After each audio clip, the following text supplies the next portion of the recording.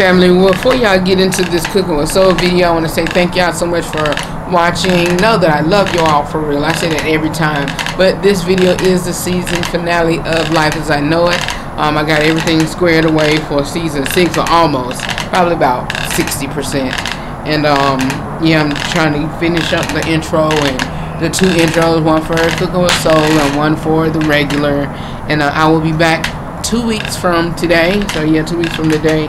And I got a lot of things planned for you all, so be on the lookout for that. I'll be on Blab soon, so just check me out on my social media platforms. Social media, Instagram at Inside Mr. RH3, Twitter at Inside Mr. RH3, Facebook.com/Life as I Know It Vlogs. If you're on my personal page, then you know I'll be on there as well. And yeah. Thank y'all so much for watching. Know that I love you for real. And here is today's Cooking with Soul video. I'll see y'all in 2 weeks. Please be here for me. Please be here for me. In my preparation of becoming the gentleman that I am, I found a passion in cooking. Cooking is an act to show someone that you love them and that you care. I'm on a new team, living holy, so fresh, so clean. So when you do it with soul. Sipping that spirit that'll get your soul right. Maybe you didn't know that I rock Christ in my life. Today on the Life as I Know It Cooking with Soul segment, we are making some easy and healthy spaghetti squash. So let's get started.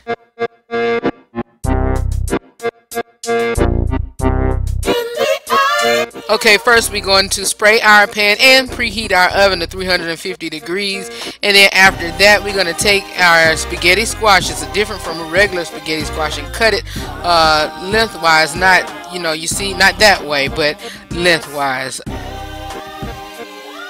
But after you cut it, you see the insides here. You're going to gut everything out, the string and the seeds, and hollow them out as you see here.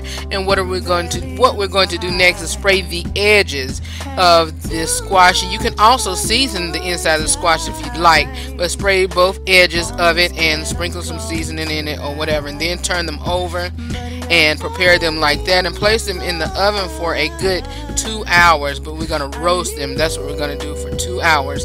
And while you're doing that, now as we get ready to string these squash like so, you can put a pot of marinara sauce, and what I used was store-bought, but I should have gotten my Lido's pasta sauce, but I didn't.